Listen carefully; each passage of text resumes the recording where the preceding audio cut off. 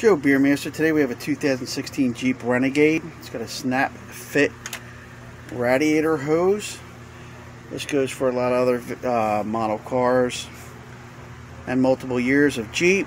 Also goes for Audi, BMW, and several others. First thing you have to do is slide this clip up.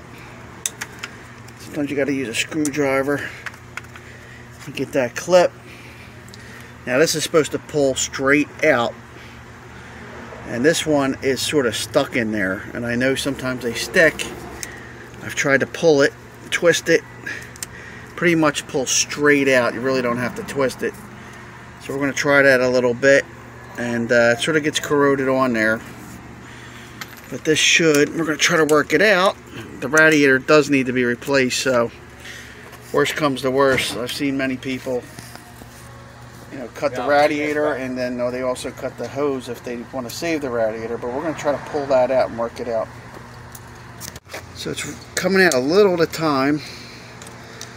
You could actually take this clip completely off. I'm just kind of working it around a little at a time.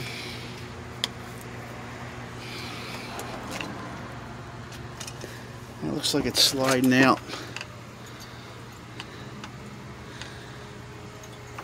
I don't want to damage it. This is very important, because if you damage it, it can overheat the engine if it doesn't operate right.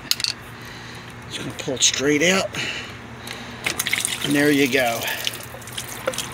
And that's a mess. I got to set my pail up under here. So here it is. It's hard to believe that this holds it. That little clip will hold that on there. With all that pressure and water, it's just amazing to believe that it does, but it does. But that's why it was on there so tight. And that's what held it in, the tightness and the clip. So even though it's difficult, it served its purpose. So we got it off without damaging anything.